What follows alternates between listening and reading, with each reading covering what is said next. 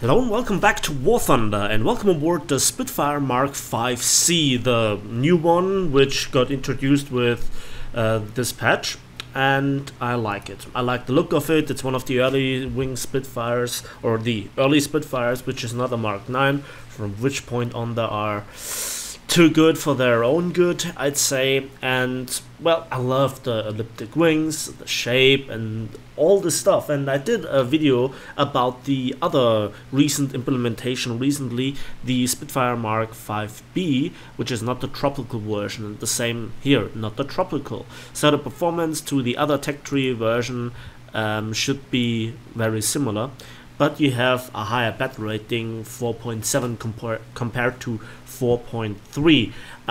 Not quite sure if this is justified or not, but battle ratings in planes is as long as you are not at higher battle ratings, so 6.7 and upward is not that crucial, because the performance of the planes is all over the place. And it begins really with the British, with their stock Hisparkos, that you really feel an awful stock grind. And I think the Hisparkos, regardless of their Mark 1, 2 or 5, it doesn't really matter. When they're stock, they're awful. When they're fully upgraded, there are some of the best weapon systems in the game. Now, as you can see, for the first few minutes, the first 8.5 minutes, I have to use the replay, because, well, my recording was full, and suddenly it stopped recording. And instead of, you know, Frankensteining the entire video with the stuff that it actually did record and the stuff it didn't record and using that from the replay, I just did the simple thing and recorded from the replay. So I hope you don't mind, and it gives me enough time to talk about certain things. So the gameplay that you see in the background is actually with a Spitfire Mk Vc that is partially upgraded. And well, especially the firepower is something that I have to say, at this point in time, I just couldn't be bothered. I had some awful games when it was stock, and I just, well, it was too much for me today, and I just purchased some of the upgrades, especially for the weapons. There they are, Hisparkos, and they have a reputation for the last few patches, I'd say, with the phrase Hisparkos. You know, they spark a lot, you get the hits in, but they do not do a lot of damage. And well, I felt the same with the Mk Vb. However, I had machine guns as backup, and you might laugh at it, but I love the combination of cannons and machine guns, because you can tickle the enemy a little bit. He does evasive actions, he gives you the profile shot, and that gives a bigger hitting zone for your cannons where you don't have that much ammunition. It's a bit of a mind game. You also can harvest a few more ground units than just with the cannons at the end game, going through the progression a bit faster, or the spading process, grinding process, whatnot. So I always love, you know, machine guns and cannons, and that is also one of the redeeming features of a lot of the German planes. Now, I think it's not really the weapons faults of the Germans, it's just to bring the guns on target. But let's not digress, or I digress. I want to just focus on this plane at first and what enemies it faces. I think versus the actual German planes, you don't have that many problems. Bf-109s, Focke-Wulfs, you can turn against them, and just very disciplined players actually pose a big threat. So the biggest problem is, for me, the P-47. It outclimbs you with the air start, and the weapon system is still ridiculous. The 850 cals with the amount of ammunition, and especially when your weapon system is stock, I mean, to get guns on target is then really difficult. And you know, you don't just face one, there are 3, 4, 5 in the air, and they just make it very difficult for you to actually engage one enemy. So this is why I did a little bit of side climbing, because I'm not fully upgraded. There I was actually AFK for a moment, and I thought I had more time against this P-47. I was very lucky that one of my teammates, another P-47, shot down the enemy P-47. So yeah, historical matchmaking, and yeah. And it was at this moment that the initial recording just simply stopped, where I got the message recording stopped, and I thought to myself, great, now where I actually begin to engage the enemy.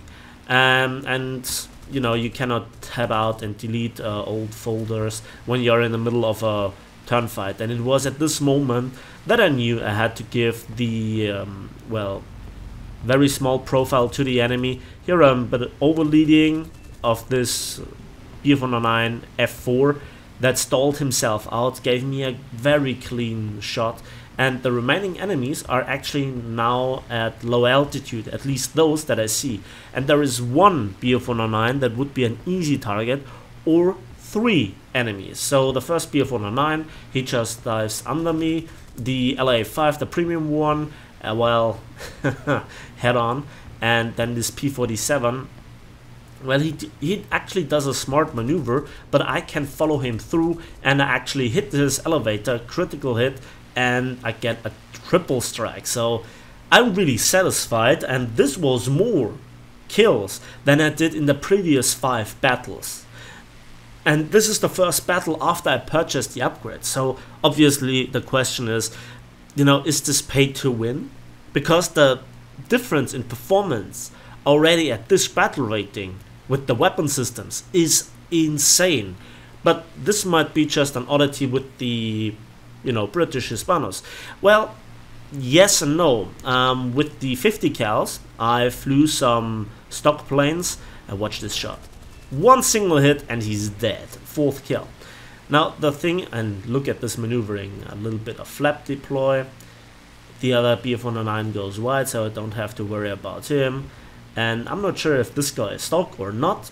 It doesn't really matter, because I have the performance advantage. Just dipping here a little bit around with the flaps.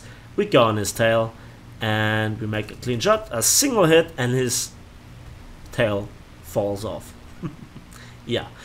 So there's a bit of ranting here about the stock grind, but for example with 50 cals, when I was grinding the F4Us, the weapons were none of the problematic situations that I found myself in. Even the stock 50 cals have a good damage output, and they have good accuracy, they rarely overheat, but with the Hispanos it's just so extreme, from one of the worst weapon systems, stock, to one of the best weapon systems, fully upgraded.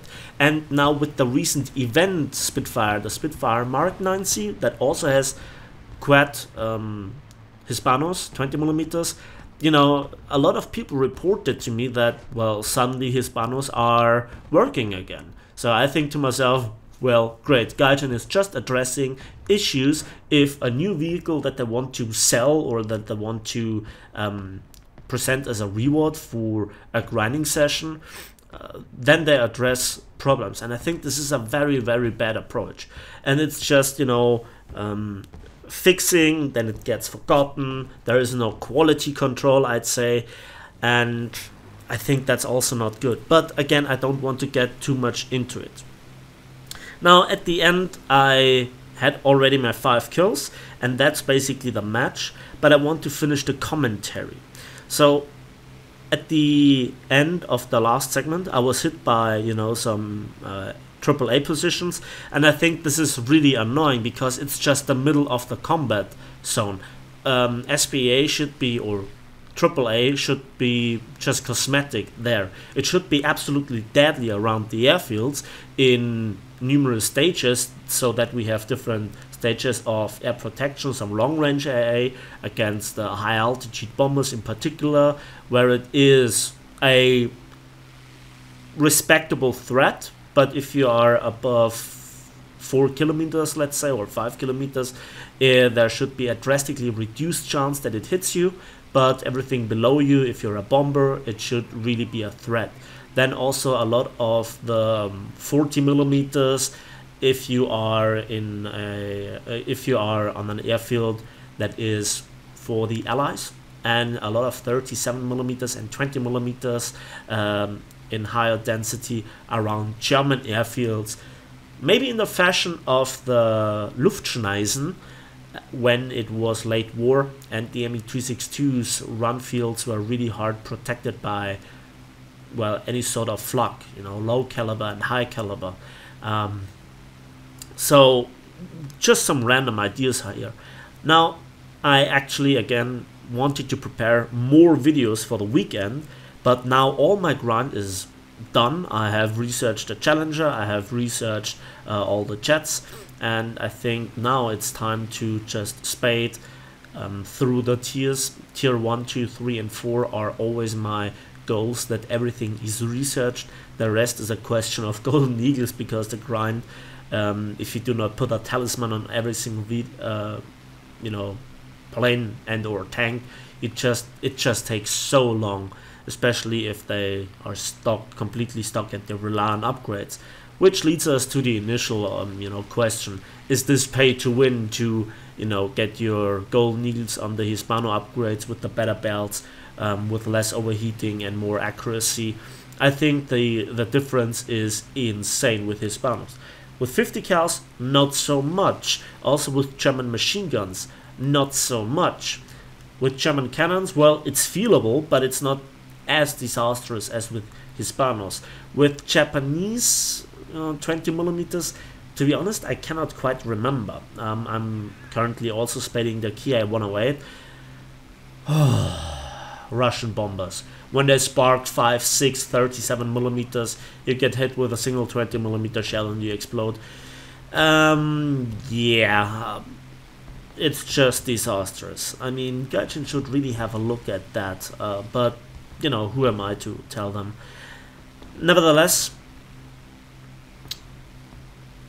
I think the Spitfire is a nice plane, but even it got power creep by quote-unquote the new P-47, you know, with the high performance of the 50 cals, with the recent patches, with the air start a long time ago, and with the nice flight model, the ruggedness it has, and also with the advertisement of the German premium P-47, which really is a plague at this point.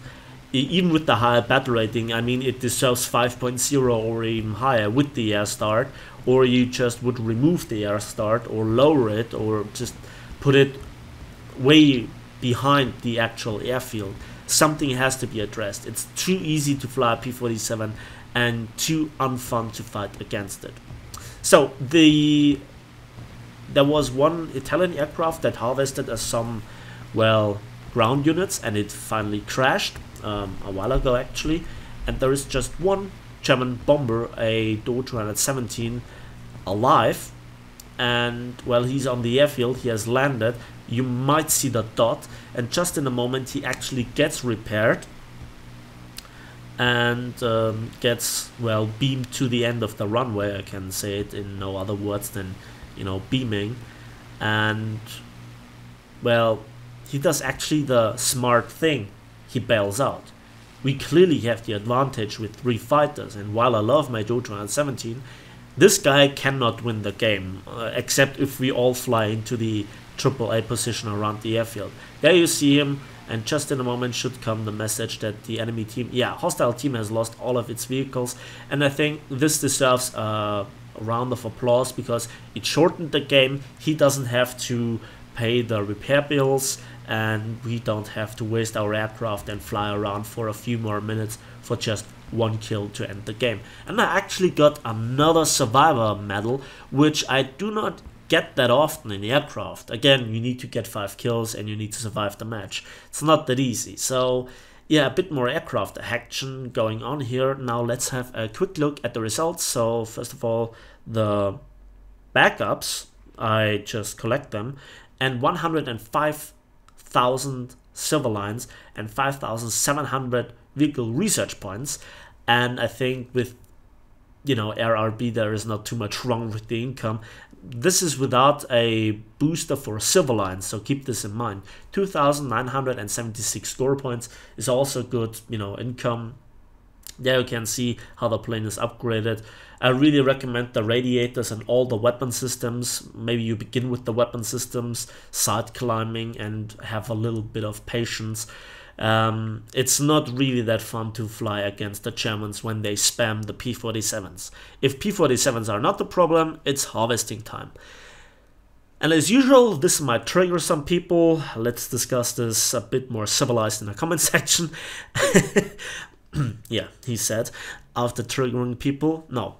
In all honesty, that's it for me today. Finally, thanks for watching, thanks for listening. I hope you enjoyed the video. Please give the video a like if you did. Subscribe if you want to see more. And we'll see each other in the skies and on the battlefields of War Thunder.